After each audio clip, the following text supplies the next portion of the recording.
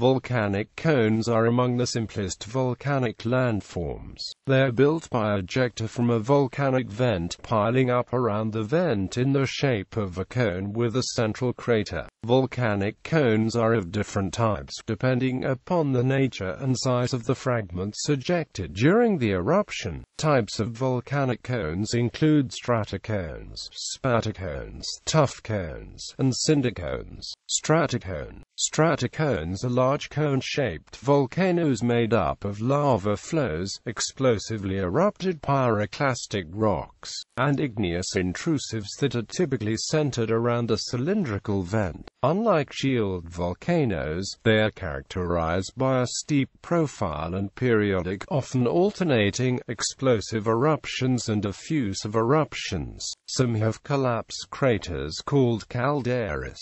The central core of a stratocone is commonly dominated by a central core of intrusive rocks that range from around 500 meters to over several kilometers in diameter. This central core is surrounded by multiple generations of lava flows, many of which are brecciated, and a wide range of pyroclastic rocks and reworked volcanic debris. The typical stratocone is an andesitic to dacitic volcano that is associated with subduction zones. They are also known as either stratified volcano, composite cone, bedded volcano, cone of mixed type of Vesuvian type volcano. Spatter cone. A spatter cone is a low, steep-sided hill mound that consists of welded lava fragments, called spatter, which has formed around a lava fountain issuing from a central vent.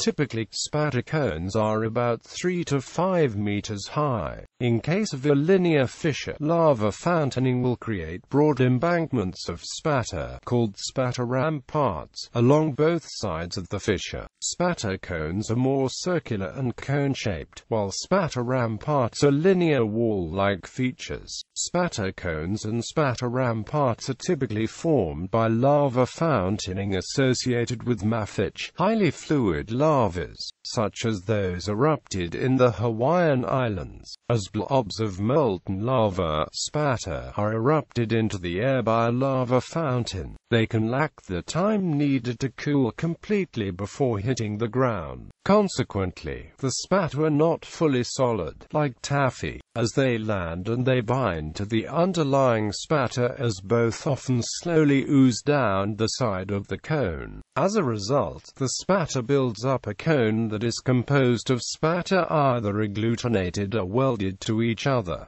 Tuff cones. A tuff cone, sometimes called an ash cone, is a small monogenetic volcanic cone produced by phreatic explosions directly associated with magma brought to the surface through a conduit from a deep-seated magma reservoir. They are characterized by high rims that have a maximum relief of 100 to 800 meters above the crater floor and steep slopes that are greater than 25 degrees.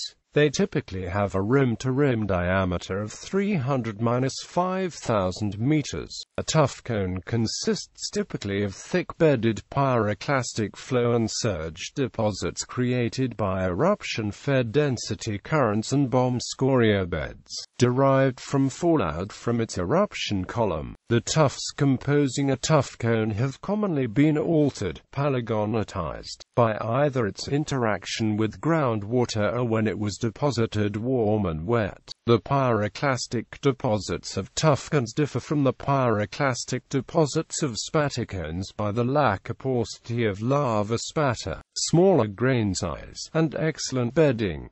Typically, but not always, tuff cones lack associated lava flows. A tuff ring is a related type of small monogenetic volcano that is also produced by phreatic explosions directly associated with magma brought to the surface through a conduit from a deep-seated magma reservoir.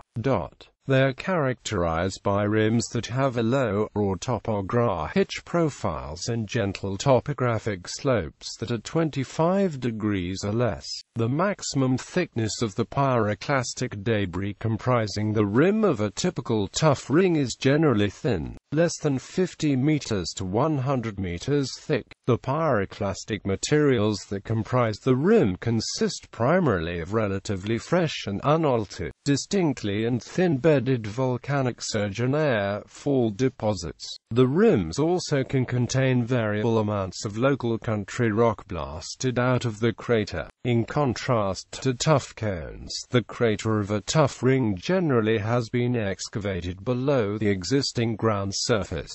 As a result, water commonly fills a tuff ring's crater to form a lake once eruptions cease. Both tuff cones and their associated tuff rings were created by explosive eruptions from a vent where the magma is interacting with either groundwater or a shallow body of water as found within a lake or sea. The interaction between the magma, expanding steam, and volcanic gases resulted in the production and ejection of fine-grained pyroclastic debris called ash with the consistency of flour. The volcanic ash comprising a tuff can accumulated either as fallout from eruption columns from low-density volcanic surges and pyroclastic flows, or combination of these. Tuff cones are typically associated with volcanic eruptions within shallow bodies of water, and tuff rings are associated with eruptions within either water-saturated sediments and bedrock or permafrost. Next to spatter cones, tuff cones and their associated tuff rings are among the most common types of volcanoes on Earth. An example of a tuff cone is Diamond Head at Waikiki in Hawaii. Clusters of pitted cones observed in the Nephans-Amanthase region of Mars at the southern margin of the ancient Utopia impact basin are currently interpreted as being tuff cones and rings.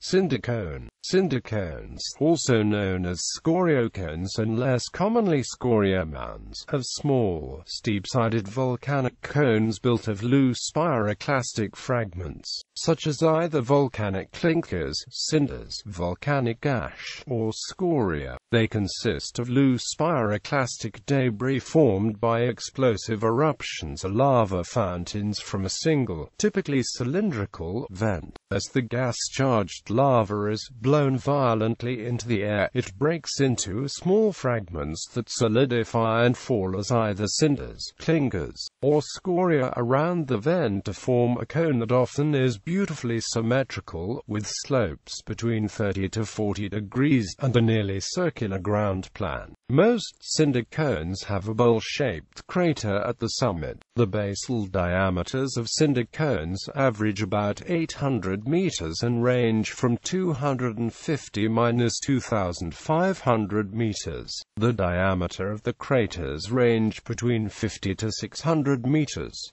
Cinder cones rarely rise more than 50 to 350 meters or so above the surroundings. Cinder cones most commonly occur as isolated cones in large basaltic volcanic fields. In addition, they also occur in nested clusters in association with complex tuff ring and mar complexes. Finally, they are also common as parasitic and monogenetic cones on complex shield and stratovolcanoes.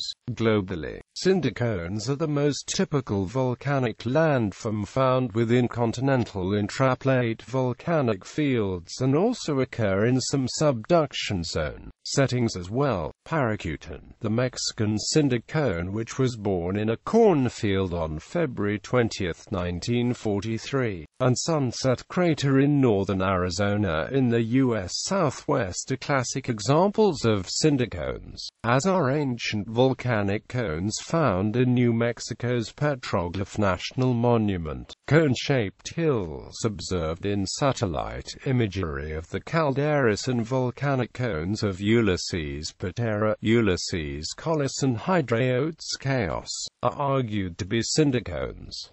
Cinder cones typically only erupt once like Paracutan. As a result, they are considered to be monogenetic volcanoes and most of them form monogenetic volcanic fields. Cinder cones are typically active for very brief periods of time before becoming inactive. Their eruptions range in duration from a few days to a few years. Of observed cinder cone eruptions, 50% have lasted for less than 30 days, and 95% stopped within 1 year. In case of Paracutin in Mexico. Its eruption lasted for 9 years from 1943 to 1952.